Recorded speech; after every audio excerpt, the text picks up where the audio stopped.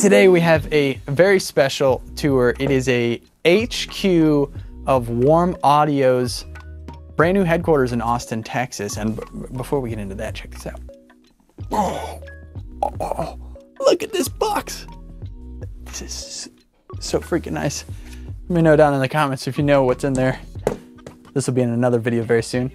But yeah, this was something we actually went out there earlier this year, and it was a bunch of fun. We did a studio tour of their crazy, like absolutely ridiculous recording studio at their HQ, and I have a video of that. I'll link it somewhere if you want to check that out after this video, of course. Because like the whole headquarters building, all the offices, the techs, the quality check, the warehouse, like everything in there, getting to meet the staff, it was super fun. So I asked Bryce if we could just do like a general headquarters walkthrough and get a behind the scenes look at all of that. And I think it was pretty awesome. So let me know what you guys think down in the comments. Hit the like button, subscribe, all that stuff. But first, it is another Monday video. So thank you to Sweetwater for sponsoring this video and this channel and supporting what I do.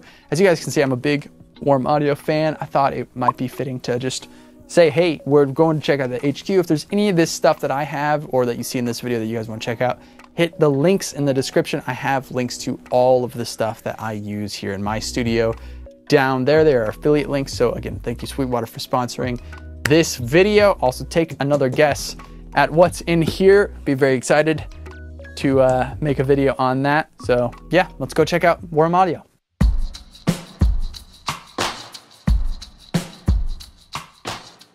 We've seen the studio. Can we check out the rest of the headquarters? Let's go check it out. Get an insider look. So here's our lobby. When we designed this building, we were a lot smaller company, so we thought we were designing it for like future growth. Yeah.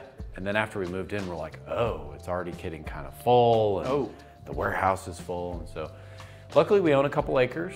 Yeah. Right across the way, so we may expand, but yeah, I wanted it to be a step up. Before we were just in a kind of a shabby warehouse and didn't really have good space. Us being studio guys, do you see these absorbers up here? Sounds good. Yeah, so it used to be really, really echoey and reverby. Yeah. Where are you from?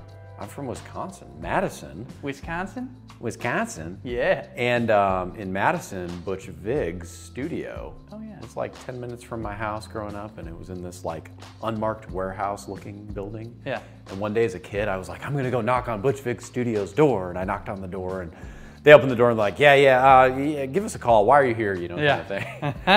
But yeah, that was cool knowing there were a lot of cool records when I was growing up, because I was born in the 80s, so growing up in the 90s, that's when he was doing a lot of the stuff. Was right there in Madison. Yeah, I'm from Illinois, so. Okay. Midwest cornfield gang. This is our repair room. So if a product comes back, needs a repair, or it fails initial inspection, it goes into this room. Okay. Let's peek our heads in here real quick. Oh wow, that looks cool. So we've got Bruce, Sam, and this guy, Don. Hey. Yeah. Hello. And this originally was gonna be kind of a fulfillment office room, but we were like, oh, this makes sense to put our repair guys in here. And so they help me with prototypes too. So if I'm working on a prototype or our other product development guys are working on it, we need things changed or modified, here, put in this capacitor, whatever. Yeah. They help us out with all that. So we got a warehouse through there, and then we've got the QA room, which is actually a pretty cool room. We can go ahead through here to get in there. Yeah, so this is the quality assurance or testing room. This may seem like a basic room, but what I love about this is this shows our customers what we do. We open every single unit that electrically plugs in, is opened up, tested, and boxed back up. It's all done here in Austin, Texas. Check this out. So we have our own little patch panel over here. So we've got 96 channels of audio running into the wall, and then you've got at each station, so if they're testing a compressor, they can say, okay, what does a kick drum sound like through this compressor?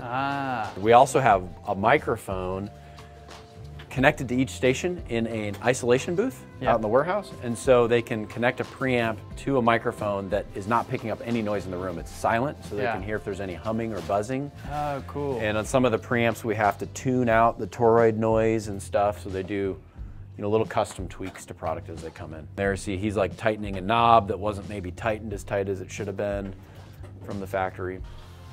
Wow. Oh my God. Yeah, so this warehouse, when we designed the building, we thought would be just way too big and give us tons of growing room. But as you can see, we just received a shipment in and we're like, oh, where do we fit it all? Yeah. We are gonna add a few more racks up on top of here. Holy cow. Add some more product, but we can fit currently close to 500 pallets in here. Larry, the warehouse manager, has always got a great assortment of 80s music. Usually it's 80s metal, like it fits him exactly what you'd expect. Like right here, Bon Jovi even signed something for him, like he's a big Bon Jovi fan.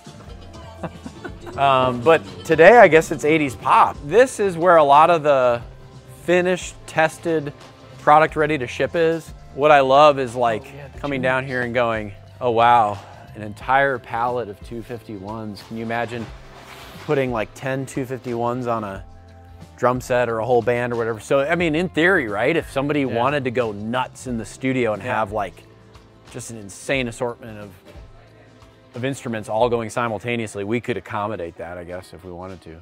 There is something that I gotta show you guys that is studio related. Yeah. If you're building a warehouse, you have to have a patch panel in the warehouse because maybe you wanna like broadcast a speaker in here and have the reverb of the studio. Oh. So check that bad boy Oh, out. nice. That goes back to the studio. Or if you ever wanted to put a loud guitar amp out here and pick up the reverb. So what is the footprint of this building? The footprint is about 17,000 square feet, but if you include the upstairs, you add another 8 to that, so it's, you know, Oh my gosh. around 25. Here's this ISO booth. This is kind of funny. So actually, That is there crazy. was a lady that was selling this. Her husband was an audiologist, and he used this to, you know, test people's ears, put them in this booth, and there's a patch panel here. Yeah. He would test their, you know, in a silent room. So this is where we put those microphones that are supposed to be in kind of a, well, it's become a storage room. Yeah. But there's microphones in there that go back to the QA room. Yeah. So they can be in a silent place. That's crazy. It's like a bank vault. Yeah. Here's our Carnhill transformers we use in the 73 series mic pre's. Oh, man. So these are straight from the UK. All You the know, knobs. yeah, I got knobs and pretty much anything. We have a replacement of anything if we need it. So let's see, anything else interesting here? Here we go. We got microphone capsules and Oh my gosh, that's so you know, awesome. here's the 67 PCB board, you know, the tube connection, or at least that's one of the boards. Lundahl Sweden transformers, this goes in our 67. So we've got, yeah, pretty much anything and everything. You know, there's a mic body. People hit us up, hey, I dropped my mic, I broke this or that. And we always want to have it on hand. And that's sweet. we want to pride ourselves, I guess, in being able to get back to people quickly and getting them back up and running. Yeah, whoever you had design, interior design and everything looks amazing. So we own that piece of land right there. And when we put in this building, they said, hey, you have to have sprinkler heads everywhere and be able to put out a fire. Mm-hmm. And you have to have the ability to put it out, but hey, there's no city water out here. So you have to build a tank Oh my gosh. with enough water in it to put out a huge massive fire. So that's a 200,000 gallon water tank. Oh my gosh. And it's connected to a well. It's getting water from the ground. So it's full though, so we're good. But all the water here is coming from a well. And then inside that, that house there is a diesel pump about the size of a car that has to have the power to pump 200,000 gallons of water in the event of a fire. So it's pretty ridiculous because they're like, hey, you got to be able to put out a fire, but by the way, we're not going to give you any water. Yeah. So go figure out how to put out that fire. Yeah. And Those so are the that's what things that is. that you didn't plan No. in the beginning. Like, oh yeah, let's set aside money for the tank. Yeah, cool shot out at the warehouse. Actually, when we were building the building, we didn't plan to have those windows there. And then they were loading in lumber through that hole. And I was like, oh, we should put windows there. That's kind of cool. Yeah. So I don't know if we talked much about our secondary brand that's more for podcasting, YouTubers, creators. So it's 512 Audio based on the 512 area code for Austin. Oh, right. That's what that stands for. And there's the Austin skyline. So that's actually on the UPC barcodes and on the boxes for 512 products. We're trying to kind of tie back that Austin music vibe. We got our conference room. We now have close to 40 employees, so we can't fit everybody in here, but we do hold larger meetings in here. My office is a bit messy. I mean, we could take a gander in there real quick. Yeah. What's most exciting about this office is not the messy desk and the paperwork, but this little secret room that I have back here that I still, after being in the building for a year, still haven't set up this room, but it's supposed to be a mini studio room. But what it's ended up turning into is like a storage space, because I'm in between houses. I'm in an apartment while we're building a house. And so as you can see, we got some vinyl collection going on. Yeah. So, you know, I'm big into vinyl. So like a 1973 first year UK press. Whoa. So I'm big into finding, you know, old, early pressing vinyl, and a little bit of a nerd when it comes to that stuff. Now this is special. Look at that on the wall. Now you won't believe this. At our last warehouse, one day I just went out to the dumpster, and that was sitting in the top of the dumpster. I have no idea where it came from. I don't know who made it. But I was like, I'm taking this and I'm staining it brown and I'm hanging it up. Again, thank you for having us and showing us around, and I'm sure it'll be cool for people at home to be able to see the inside of Warm Audio and 512. And thanks for coming by. It's really cool to have you here. Yeah, thank you. Thank you guys for watching. Hit the like button, subscribe, and get some new gear, and see you later.